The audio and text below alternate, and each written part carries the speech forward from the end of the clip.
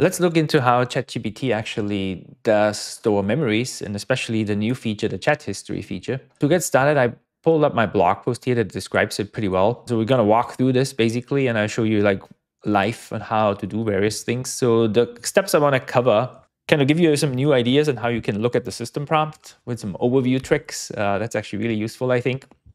Then I want to explain the chat history feature and also the original memory feature, so you get understanding how you can control it and where the information is stored in the system prompt. And then we're gonna like analyze individual sections, and then I'll show you how you can actually dump everything in the system prompt. So to get started, I think the best is actually to really look into how does the memory feature actually work. And so there's two memory features actually in ChatGPT now. The first one is called reference saved memories, and that one you might actually be familiar already. That's the bio tool.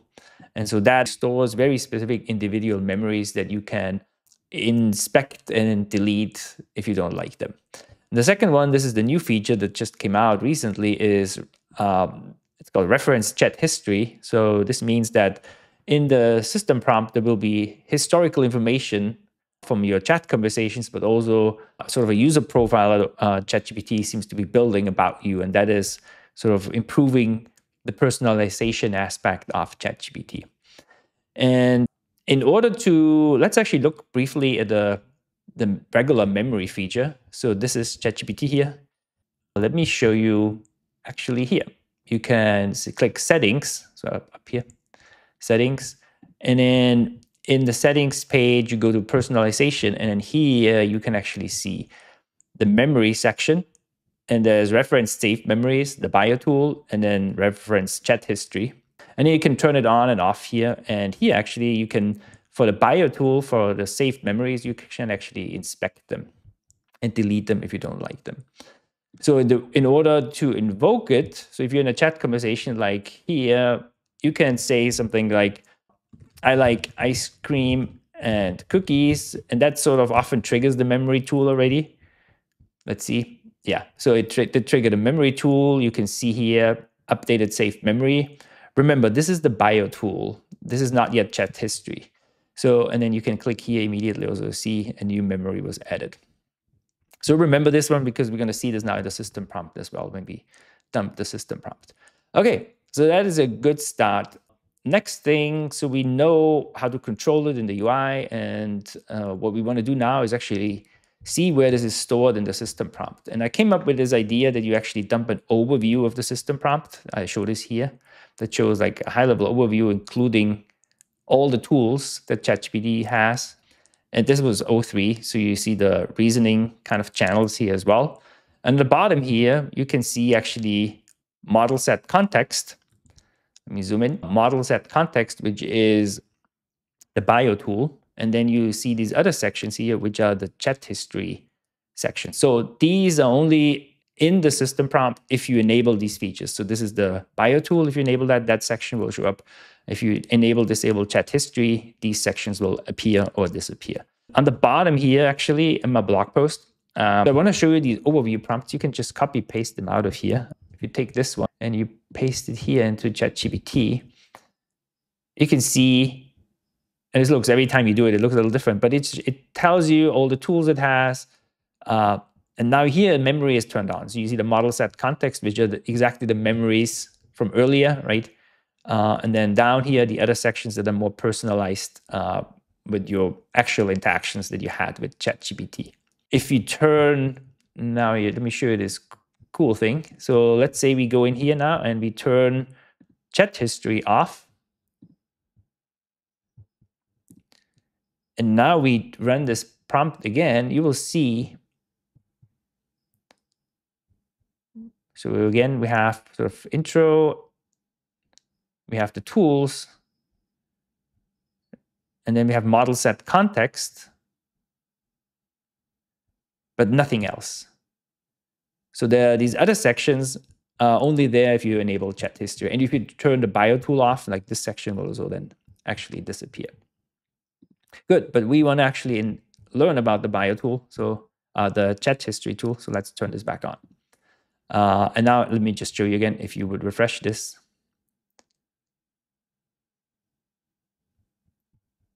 You can see here it has the bio tool, and then it starts again with these other sections, assist. And I'm going to explain these sections now in detail. Good. Let me scroll back up here to give you the overview of these sections. So there is now these model set context we know is the bio tool, and then they have these other sections, and you can inspect all of them individually. And an easy way to do that is, again, I have in the appendix some variations on how you can do it. But for instance, if you want to use this one to list the notable past interactions, so you can just try it here, put that in. And you can see now it actually lists. Oh, this is actually interesting. I have not seen it done this way. So every time it's a little different. But in past conversations, so now this shows you the information it stores in this notable past conversation topic. So it's really detailed, going back to when I first created these accounts, right, 2023. So it knows quite well about your behavior and so on. And you can do this for all the other sections. Like you can say, instead of notable, use called recent conversation content and print that. And now it prints sort of all the past conversations I had recently with it. So goes back to like a few minutes ago about ice cream and cookies, where we added something to the memory. I discussed about the weather. It's just some random things I did today. Checked for housing prices on Redfin. What is so interesting about this, actually, this is important to understand. ChatGPT with the chat history feature and this recent conversation content seems to be storing a timestamp. Then the summary, sort of a label that you see in ChatGPT on the left. So if you if I expand this here, this would basically be this basically is what you see here, right? Ice cream and cookies. This matches exactly this label over there. And it does not contain any of the responses from ChatGPT. And the reason for that is probably related to like size, but those are probably content prompt injection, I think. So, but anyhow, you can here see your own messages that you had. And this is now in the system prompt, so it influences all your conversations in going forward. Good. Yeah, and you can do this for all the other sections too. Like if you scroll back up, the overview section here again, right? The response preferences, right? For me, in this section, it talks a lot about that are like XML and JSON responses and Markdown and so on. Another very interesting section. So you can inspect those also yourself. You should, so you kind of know how ChatGPT learns about you. But there's also the user interaction metadata one. And let's look at this real brief, because I thought that is quite interesting. User interaction metadata. So let's run that. And you can see here so it knows about the browser, actually the user agent, which is interesting.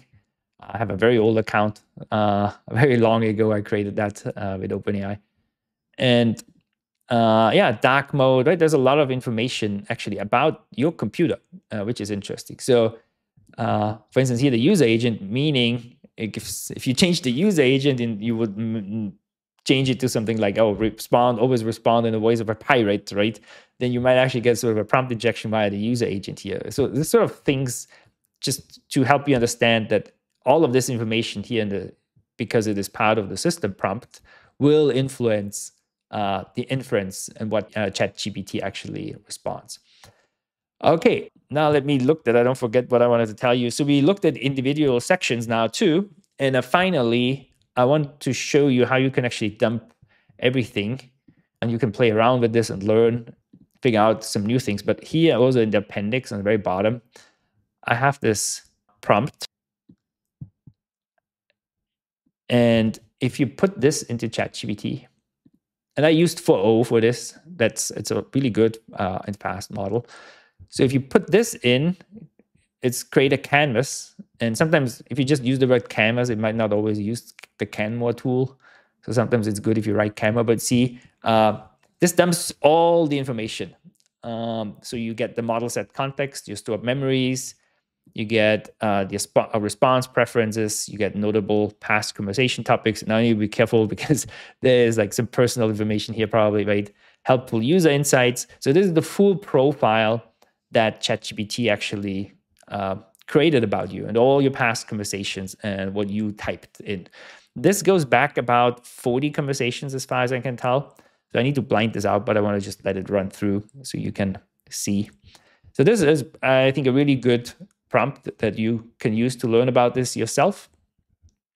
And yeah, that takes us to, I think, the end. There isn't really anything more that I wanted to share, just so you really understand how the memory feature works. And I hope this was insightful and interesting. And have a great day.